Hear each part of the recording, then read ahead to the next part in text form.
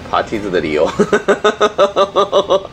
Hello， 各位网友，大家好，我是大川哈。那么今天呢，我们就聊一下有关足球的事情哈。那么世界杯呢也已经结束了哈。那么梅西呢，最终呢夺得了这个世界杯冠军哈，可谓是圆梦哈。因为呢，在梅西和 C 罗还有内马尔三个人当中呢，C 罗呢是属于霸气十足，而内马尔呢就属于有点狡黠，然后就是经常假摔的那种印象。所以呢，这三个超级巨星里面呢，其实大家呢都还是更喜欢梅西一点，因为他比较谦逊一点，所以呢看起来人品会更好一些。所以对于很多梅西的球迷而言呢，就是看到梅西夺冠呢，也算是圆了自己一生的梦想。所以呢，可以说这个世界杯给我们带来非常多的感慨，也让我开心了一天。但是呢，世界杯踢完了哈，然后呢，我们就要回到一个恒久不变的话题，那就是中国足球为什么会搞成现在这个样子哈。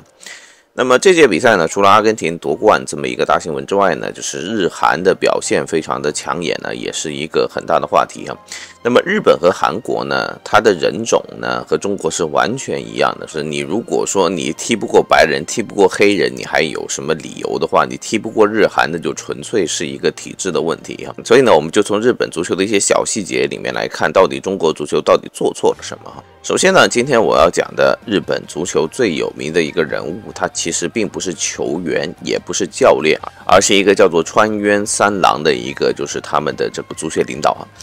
那么日本足球其实最早的时候呢，和中国水平是差不多的哈。然后呢，他们经历了这个叫多哈的悲剧哈。本来呢，只要再坚守3分钟，他们就可以世界杯亚洲预选赛出线哈。但是呢，最后呢被对方呢扳平，而失去了那次机会哈。而那个时候呢，刚好是中国曾雪玲的那个时代哈。那个时候中国也是仅差一步从亚洲预选赛出线哈。所以呢，从那之后呢，中国和日本都开始了进行联赛职业化的改革啊。但是最终呢，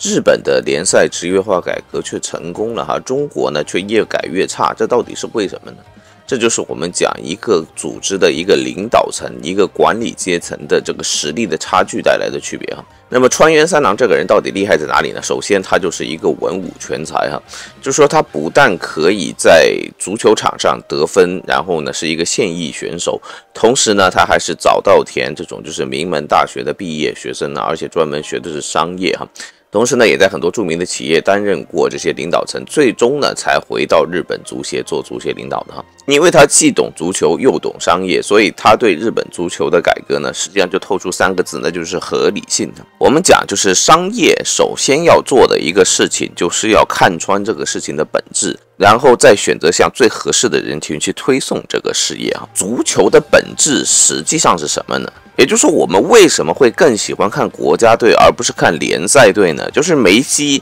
他在巴塞罗那拿了那么多冠军，但是好像我们也没觉得梅西怎么样。但是梅西在阿根廷拿了一个世界冠军之后呢，我们突然就觉得，哎呀，梅西一下就登顶了。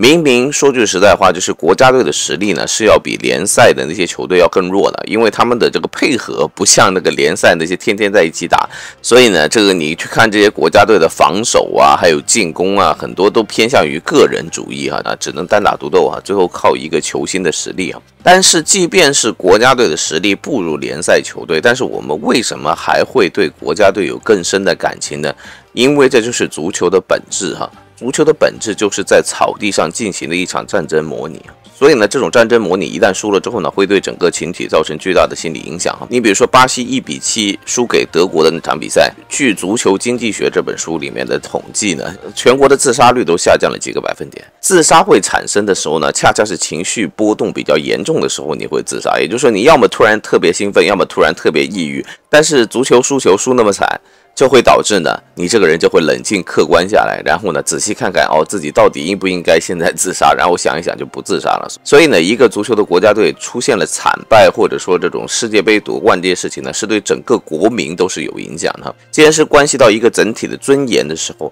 那么你足球的发展方向应该是什么样呢？其实并不是商业化啊。那么川渊三郎呢，就说我们这个足球呢，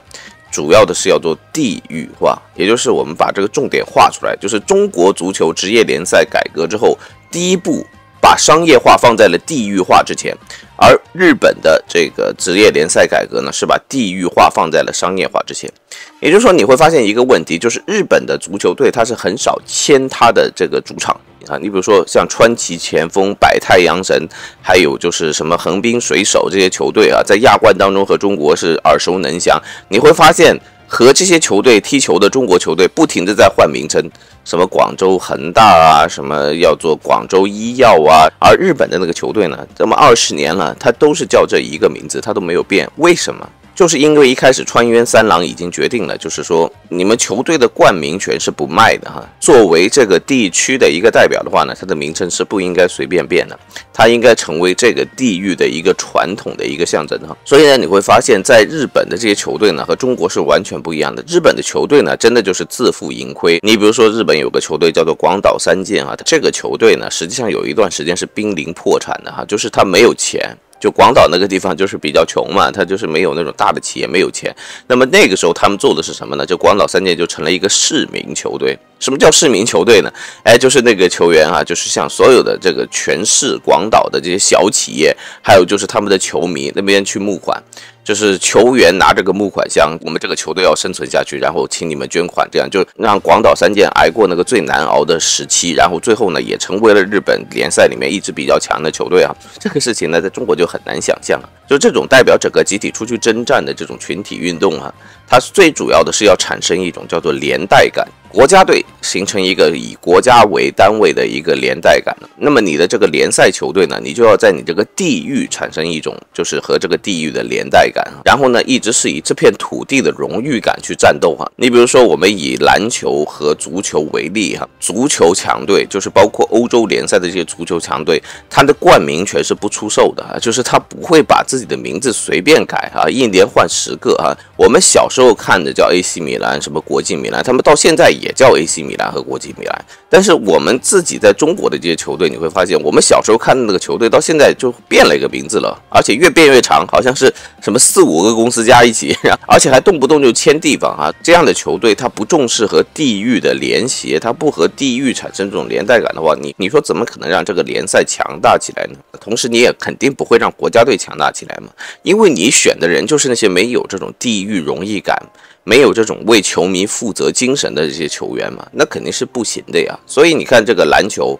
你比如说中国什么北京首钢呀，非要给他前面加个首钢，然后你说 NBA 的那些球队，它也是一个群体运动啊，什么洛杉矶湖人，什么凯尔特人，什么76人，我们从小看这些球队到大，到现在他的名称也没有改过呀。中国的足球联赛那些球员呢，他的潜意识只有一个字，就是钱，他没有这种地域的荣誉感，所以他也不好好踢。你看这个川渊三郎，他只是在这一些小部分呢和中国有了一些区别，但是呢就是失之毫厘，差之千里哈。最终呢，中国的足球联赛就成了一个唯利是图、不良性发展、恶性循环的一个典型例子。而日本足球呢，在联赛改革之后呢，他找到了这个足球的本质，找到了足球球员应该拥有的最重要的品质哈，那就是一种叫做地域的一个自尊心的，他要代表自己的土地出战，他要成为这个土地的子弟兵。所以呢，相比中国足协那么多的这种官员，一个个因为贪污腐败入狱啊，而川渊三郎却在这一联赛改革之后呢，得到了一大堆的荣誉，他被 FIFA 也评为了最佳的足协领导。